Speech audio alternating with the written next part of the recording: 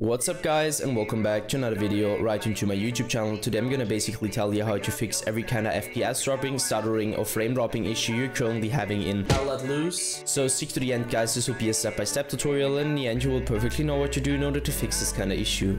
Before we start right into the video, I just want to let you guys know that I would really appreciate it if you would just leave a like, a comment or a subscription right into my YouTube channel. It would really make my day and help me out as a little YouTuber as I am.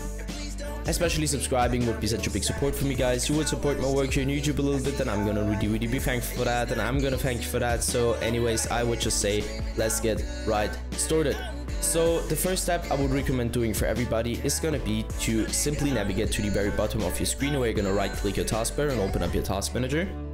So once you did that, I want you to navigate to the top left corner of your screen, clicking onto processes, and once you click processes, I want you to click CPU. And what I want you to do with CPU is going to be to end every single task which is currently having too much CPU or GPU usage at the moment. So one reason for that, I'm going to explain it. So too many applications, too many programs, too many games running at the same time on a low-end or bad PC with too much CPU GPU usage will cause crashing, lagging or freezing and FPS drops, frame drops, stutterings, whatever. It will just destroy your PC. So just simply end this task. So once you're finished with that, I want you to end this task again, so the task manager. Afterwards, navigate to the bottom left corner, click on the Windows symbol, open up your settings, hit gaming, so this one, and I want you to stick around the Xbox game bar, where I obviously want you to turn this off because the Xbox game bar doesn't really come with any benefit besides impacting your performance really bad. So just simply turn this off. Afterwards, hit captures, and once you're at captures, we'll load a little bit.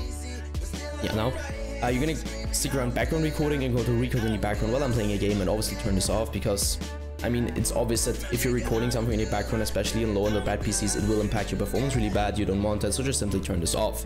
Afterwards, hit game mode, and now I can really tell you to turn this off or on. You need to check it for yourself, and just simply stick with the setting which is working better. Go back once and hit update and security. We want you to stick around Windows Update.